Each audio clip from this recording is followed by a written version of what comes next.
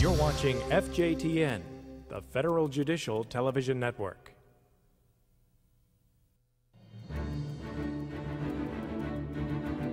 The Federal Judicial Center presents The Architecture of Antitrust, an FJTN program for judges, staff attorneys, and law clerks.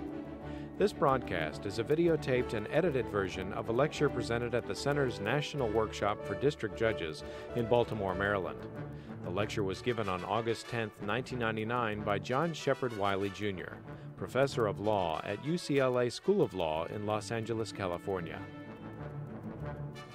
This is an area of law that I love dearly, and I love to talk about it to an audience that really shapes this area of law. I want to make a number of points today, but I want to start off with the key idea that antitrust, it's a common law field. The Congress has really given you, the federal judiciary, an area of crucial national economic policy to invent. And really that's what federal judges have done during the century that we've had the Sherman Act. I'll elaborate on that, then go on to make a second basic point that these days antitrust law is all about antitrust economics. Courts have got to understand some basic economics to apply modern antitrust doctrine. And really there's three key economic points that I'd like to make. In the time available, it's impossible to cover all of antitrust. We've had 100 years of it. I've got 90 minutes to talk. I'm not going to try to divide the number of years by the number of minutes and shape the talk accordingly. The points I'm going to make are basic points, are fundamental points, and the first is the simple but crucial point that competitive pricing is fundamentally different from monopoly pricing, and we'll talk about exactly how that is.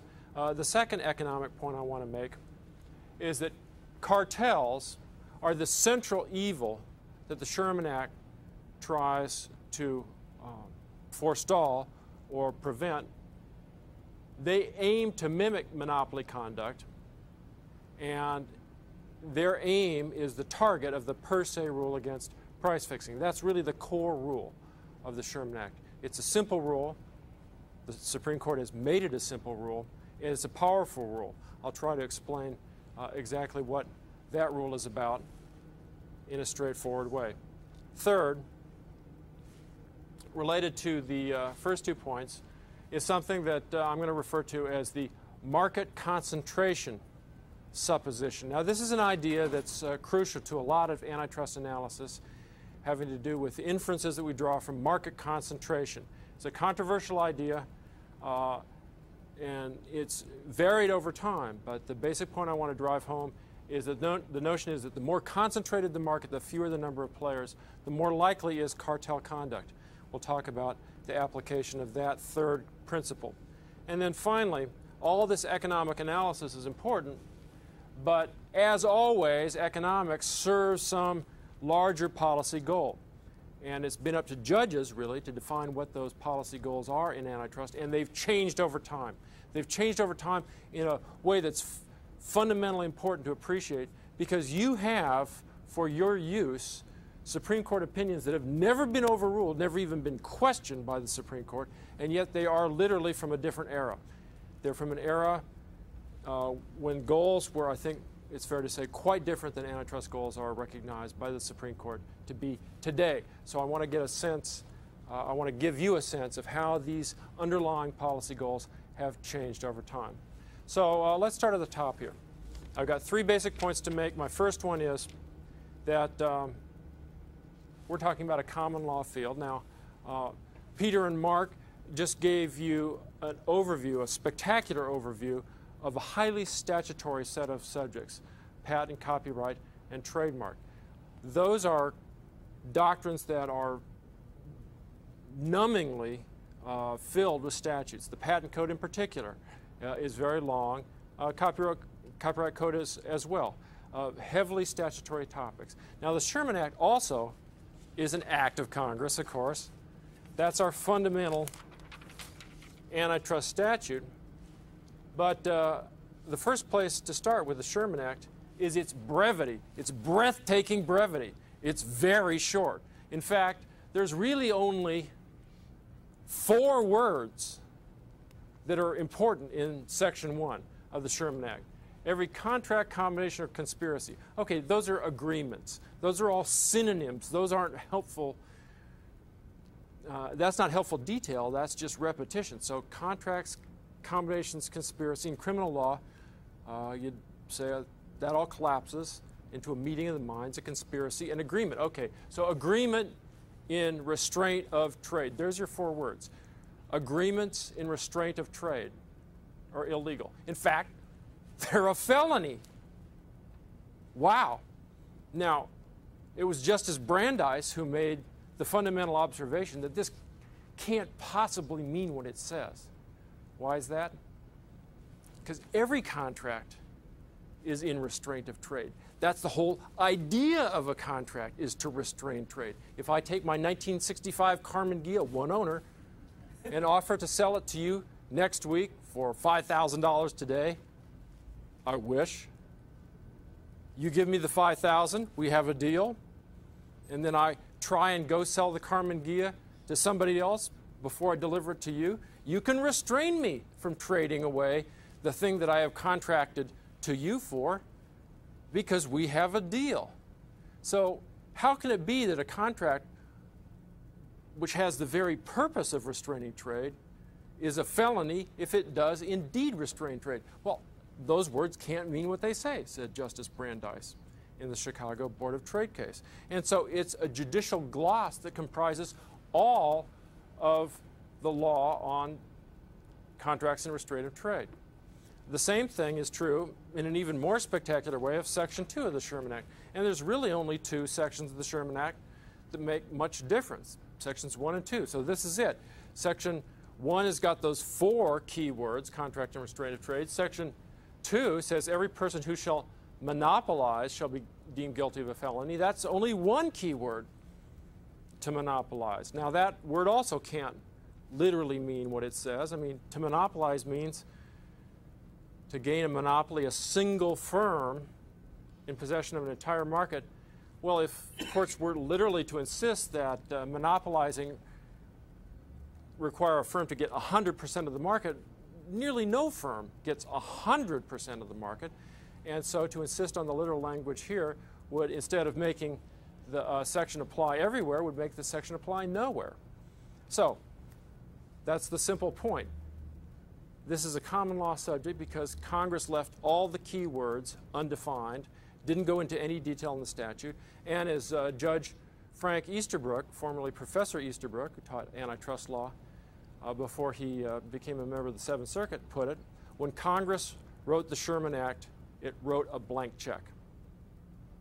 It gave to federal judges the responsibility for engineering our national competition policy. Now you might say that's a crazy way to run a country. We want judges, people who have no necessary economic training at all, to be the authors of our oldest industrial policy. Well, it's worked out pretty well. Judges, after all, have a good reputation for being very smart, very diligent, and very properly motivated. You have integrity, and nobody doubts it. And over the course of 100 years of common law development, judges have indeed created our national competition policy, but it's been judicial and not legislative in character. Okay, so that's my first point. Second point, some economics. Now, I want to illustrate the point that competitive pricing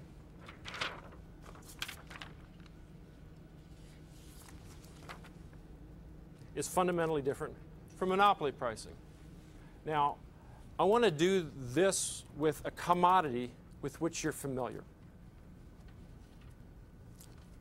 Gasoline.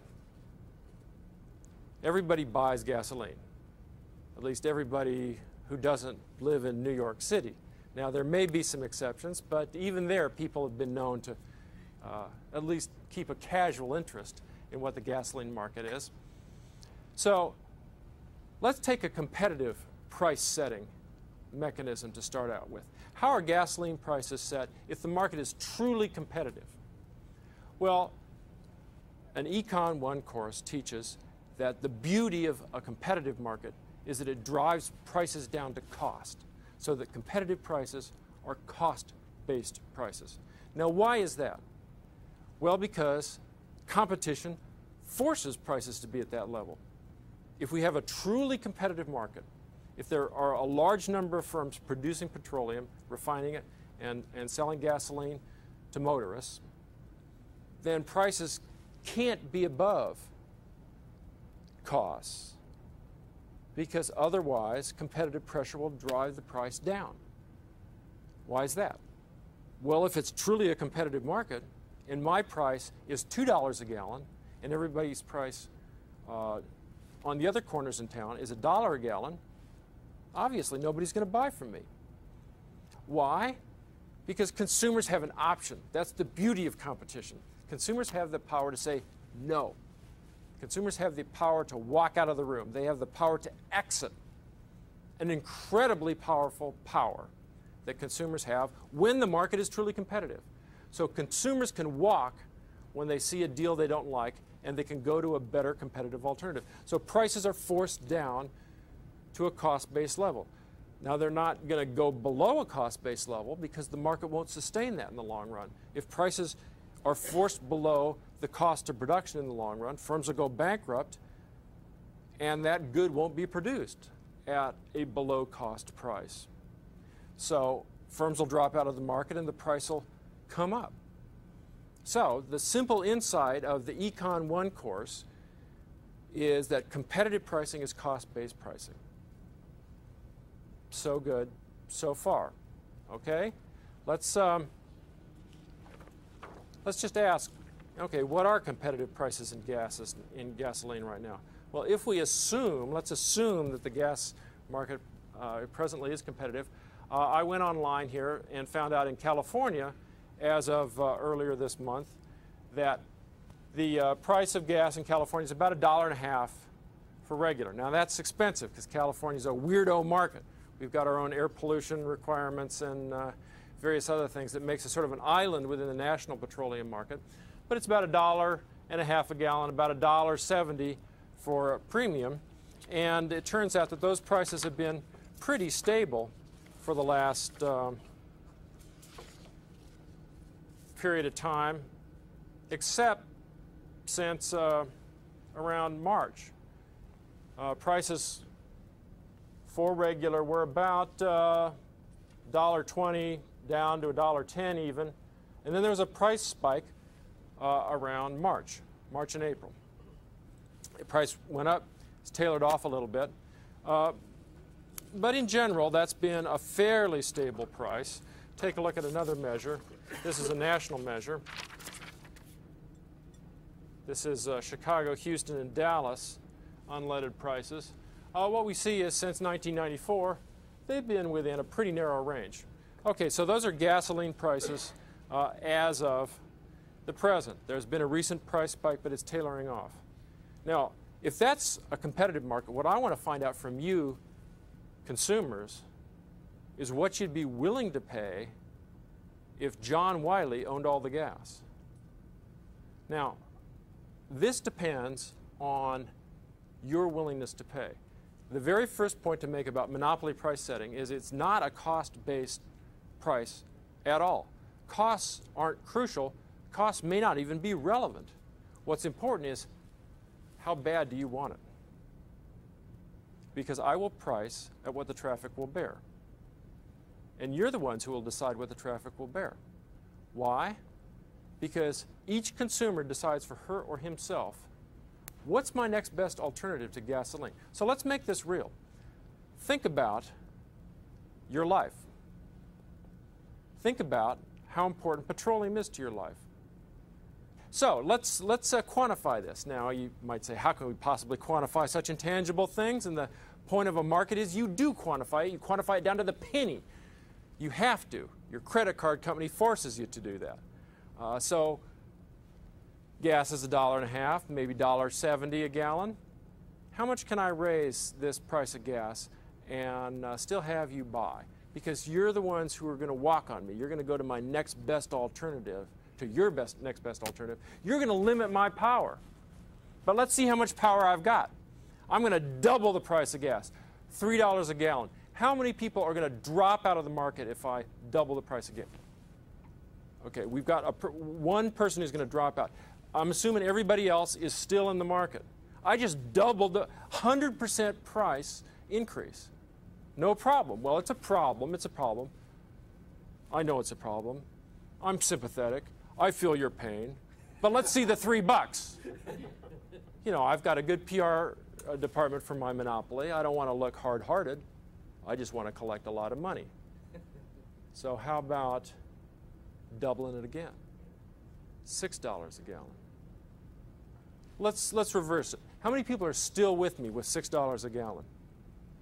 Please raise your hand high. Don't be bashful. Now, Your Honor, okay, you're good. Got the $6. Okay, look at this. Look at this. It's $1.50 a gallon now. I've just gone to $6. I've got the majority of the room still with me. Let me double it again to $12 a gallon. How many people are still with me at $12 a gallon? Now, those of you who've got your hand down, ask yourself honestly, if you went home tomorrow and found gas $12 a gallon, you'd be mad. But would you really get out of your car? Okay, your usage would go down. Okay. All right. So now we see there's some marginal issues that come up, some trade-offs. Your usage would go way down. I'm trying to illustrate a simple point here. And before we get into the, rather in lieu of getting into the marginal trade-offs of using the gas less, in fact, over time, buying a car that gets better mileage, and so on and so forth, my point is simple. As a monopolist, I have a very large amount of power. I have the power to double, triple, fourple, who knows how much raise the price of gas. And in fact, if we look at how much power oil producers have used in the past, take a look at this chart. This is taking gas prices back over time. This is the glorious 1970 period when U.S. Gas prices were at an all-time low. U.S. production was at an all-time high. Right here we had the Arab oil embargo in 73, 74, and here the Iranian Revolution. Look what happened to oil prices when OPEC got serious about flexing its cartel muscles. Prices shot up dramatically. Now that is the evil that the Sherman Act is centrally aimed at preventing. Don't have jurisdiction over OPEC. That is a collection of sovereign nations. Sometimes they're at war with each other. Sometimes they have a hard time cooperating on price setting. But where we do have jurisdiction over monopolists, or at least competitors who are trying to mimic monopolists, we don't want them to raise price just because they have the power to do so. Why? Well, first and foremost, because it's a tremendous wealth transfer from consumers to producers. It's very painful. It makes consumers worse off. It does a lot of other bad things. It distorts efficient pricing decisions and so on. But the main thing is it's a simple idea that we don't want to pay $12 a gallon when the price of gas, when the cost of gas is only $1.50. So, point one, competitive price setting is cost-based. Monopolistic price setting is what the traffic will bear. And that is a huge flexing of economic power, of cartel might that we want to avoid. Okay, so that's our first point, number one. Now, the second point is that... Excuse me, when you say cost-based, does that cost-based allow a reasonable profit? Yes. The question is, what do I mean, what's included in the cost that I say is the cost basis for competitive price setting? And in particular, does that include a rate of return? Absolutely. A reasonable rate of return to investment, to investors, to management, that's a necessary cost of production. That's a cost of capital.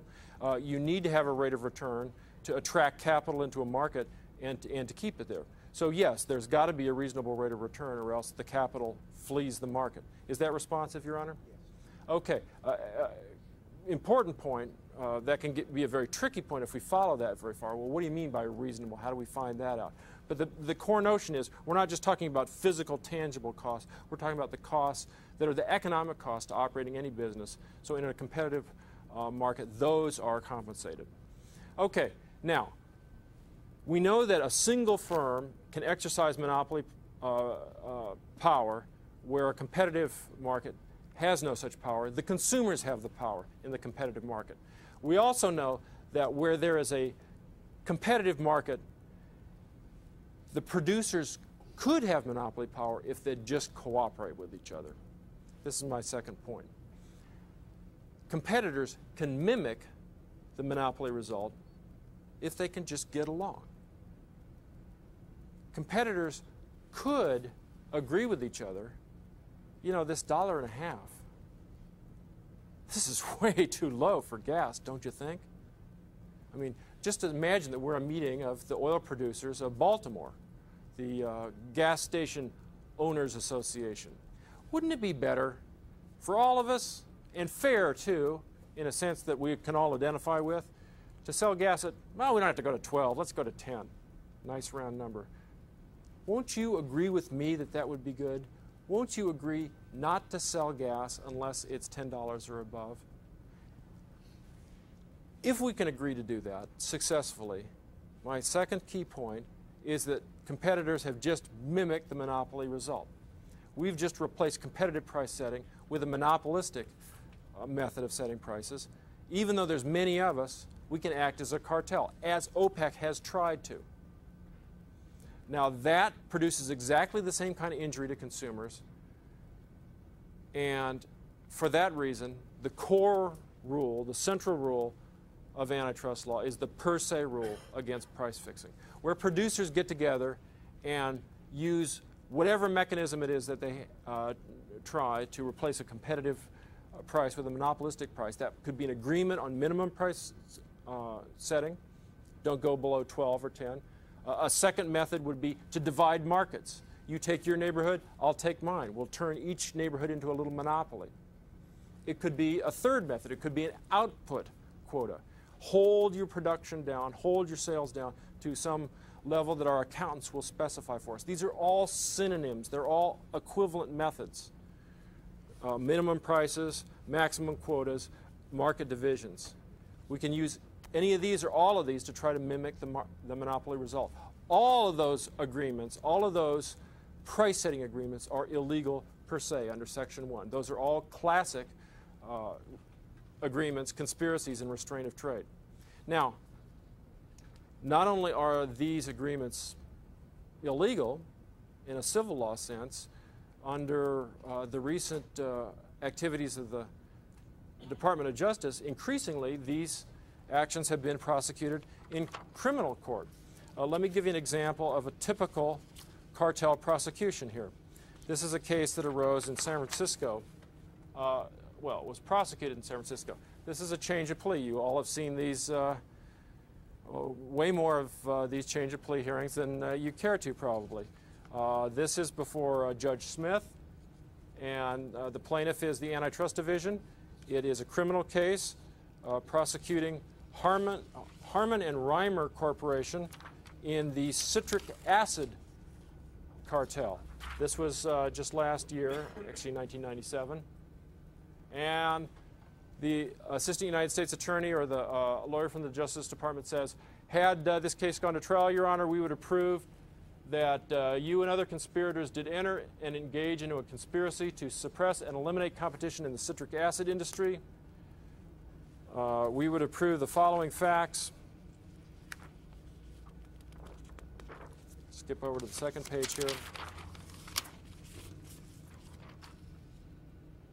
Defendants Harmon and Reimer, through several of its employees, conspired with other major citric acid producing firms to fix the price of citric acid and to allocate among the major citric acid producing firms the volumes produced in the U.S. and elsewhere. This is a detail I like. The broad terms of the conspiracy were agreed to by a high level group of executives known as the masters. The details were left to the Sherpas. So the masters formulated strategies, the Sherpas made it work, and the whole thing got caught when competitors policed each other, had an elaborate agreement to make sure that the whole thing worked, and the Department of Justice found out about it and brought felony charges. Now, this kind of a prosecution, a felony charge with a large, actually these days, a whopping criminal fine, has become more and more typical.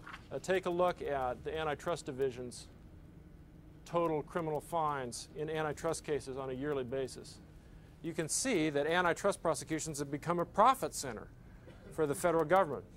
It's not yet rivaling forfeiture. I'm not sure it ever will.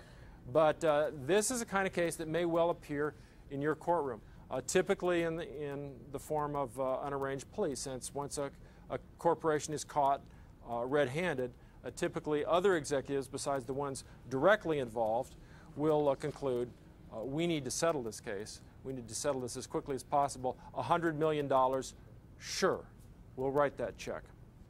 So the maximum fines that the Antitrust Division has been getting for cartel prosecutions, criminal cartel prosecutions, have been accelerating. Okay, so monopoly price setting differs fundamentally from competitive price setting. Second point, when competitors try to mimic monopoly price setting, it's a felony. It can also be prosecuted civilly for treble damages and so forth. Now, before I leave this point, I'd like to stress its relationship to the third point, the market concentration supposition. This is the notion that the more concentrated the market, the more likely it is that the producers in that market will be able to fix prices with each other. Why is that? The smaller the group, the easier the coordination problem. That's what cartel management is all about. It's achieving and enforcing coordination. Now, a fundamental point to understand from an economic perspective is that coordination is difficult. Price fixing is harder than it looks. I'd like to drive this home with a little game that I play with my antitrust classes, and I've played this before with federal judges. This is a game. You can't get hurt. You can only win in this game. I need 2 volunteers. Can I get 2 volunteers to help play this game? I've gotten Judge Buckwalter. I've got one. Okay, and Judge Schwartz. Now, I want the rest of the audience to keep an eye on these 2 judges to make sure they do not communicate with each other. So I must inform you 2 judges that you're now under the scrutiny of all of your colleagues, and I'm going to now ask you to make independent decisions in a little pricing game. Now, imagine that you are service station owners in some small town. I like to pick my favorite small town in California, Copperopolis. It's by the freeway. There's 2 gas stations. Each one has a 70-foot tall sign. And every morning, your problem is to pick a price. And just to simplify things, we're going to get all the marginal decision-making out of here. We're just going to give you a high and a low price to choose from. Now, if you both choose a high price, tacitly, you've cartelized that market. If you both choose a high price, consumers in Copperopolis will face a duopoly that's effectively coordinated its price to a monopoly level, whatever that level is. Let's just say $10 or $12 high. However, you might choose a low price, a low cost-based price. Here's the rules that will govern this game. Oh, I should mention I'm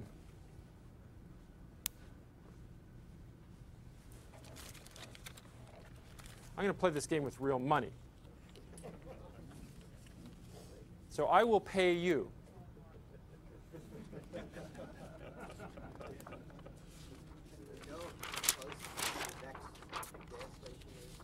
It's very far, very far. Next gas station, 200 miles.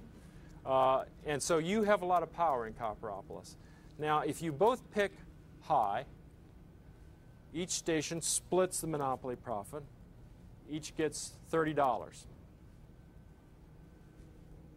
If you each pick low, then you split a competitive profit. And I'll say that's $10, just to pick some arbitrary figures to get the point across. What happens if one picks high and the other picks low? Then the rule is low gets the 60 and high gets 0. Okay? So, is that clear? Now I'm going to ask you each to write down on a piece of paper in front of you your decision in this pricing game. Now, observers, make sure there's no conspiratorial conversations. No, none of this, no embraces, no whispering in the ear. You make your decision. No emails. And this goes up on the 70-foot sign. That's right. So you're about to crawl up that, climb up that sign, put up that notice to the world, and you know that communicating with your competitor is a felony, so you don't want to do that. You have an independent decision to make. There's a question or comment. 2 questions. First of all, is there a range? And second, is there a minimum low wherein if they go below it, they lose, they can't make a profit? So it's like, is it $1.20, which is their minimum bid before they lose? Yes. Or anything? In the real world, we have a lot of complexities. I want to abstract from those and just have a high and a low. So there's no range. It's a binary choice. It's an either-or choice. So you either got to pick high or low. Have you written down which you're going to pick? I'm going to ask you now, high or low, and Just high or low. just high or low. Okay. Don't look. Don't look.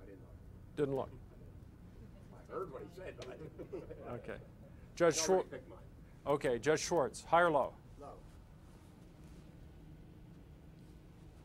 Judge Buckwalter? High. High. Okay. So, one went high. Judge Buckwalter gets 0. Judge Schwartz gets $60.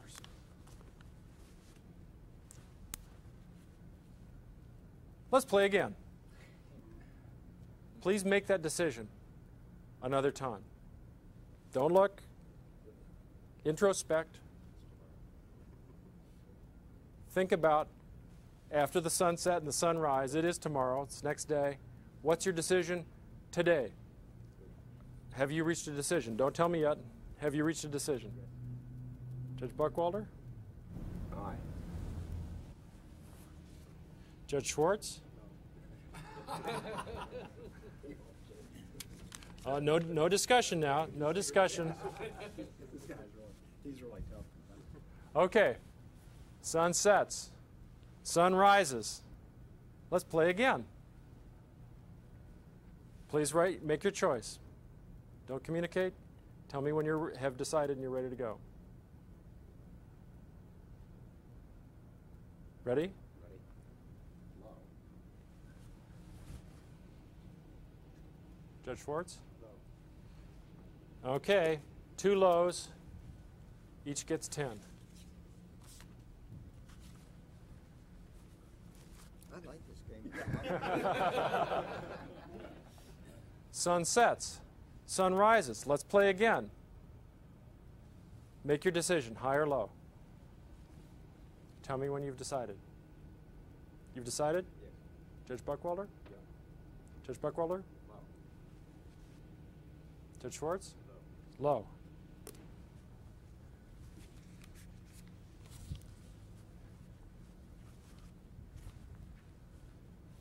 Let's play again.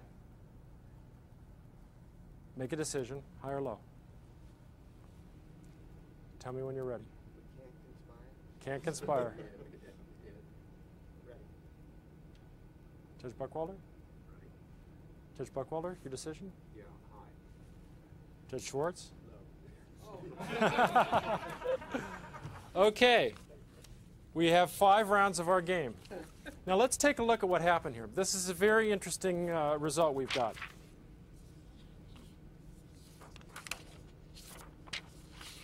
Now, we've tried in a crude way to mimic the problem that every cartel faces. Do you cheat or do you cooperate? There's always a cheating incentive because you know if you go low, you can get a bigger share of the business. Now look what happened to every round. Low, high, low, high, low, low, low, low, low, high. In every single round, this cartel failed to produce a high cartel price. Because of the cheating incentive, consumers in Copperopolis got a competitive price alternative in every single day that the game operated. Now, this is an artificial game. It abstracts from reality in many ways. On the other hand, it also represents reality in some crucial ways, too. What we've seen is that even though it's in both players' mutual self-interest to cooperate, they can't do it. Or they fail to do it. Why? Because there's always a payoff to uncooperative behavior. Now, this is the same result that has occurred actually every time I've played this game. When I played this game in San Francisco, the FJC there, look at the result we got. We got low, high, low, high, low, high. It took 3 rounds for the high player to get the message, and then low, low. Now this was interesting. On the last round, this player went high as Judge Buckwalter went high. Now, why did you go high on the last round? Because I know where Murray's from. I happen to have Judge Lord's, and I thought for sure he'd go up to high by the fifth time around. So that's why I went to high. Why did you go high? Even in the example, he's close by, so we supposedly know each other. And I went high because I wanted to make some more money. Okay. And I thought he'd be going up too. Now, why did you go high the second round? Basically, I wanted to give it a shot. I thought I'd do another try at high. Okay. And then I decided third round I had to cut my losses. So. Okay. Would it be fair to call your high price an offer to him, an invitation? Absolutely. Okay. We see how by just using pricing signals and no other form of communication, competitors who know each other in a small market can send messages just by pricing.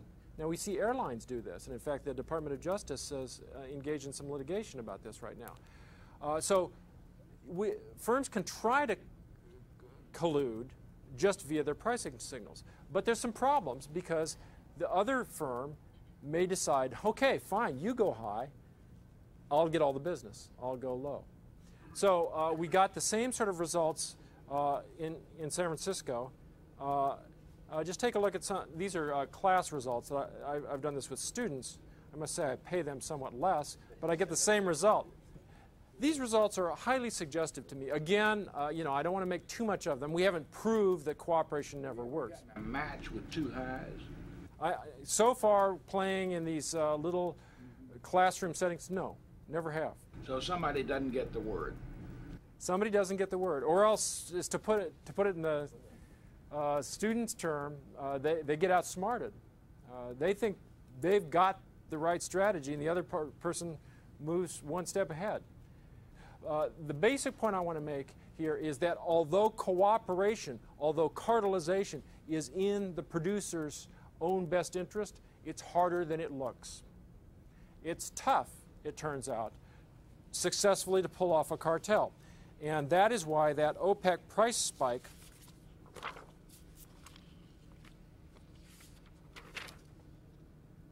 was just that, was just a spike and not a high plateau.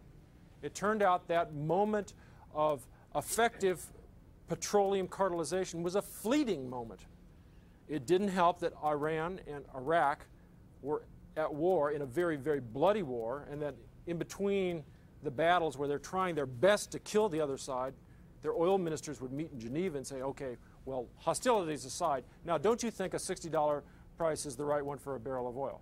So there's many real-world barriers to the cooperation problem in real life, but what I want you to understand in a visceral sense is just because it's a good thing to cooperate from the producer's point of view doesn't mean it's going to happen.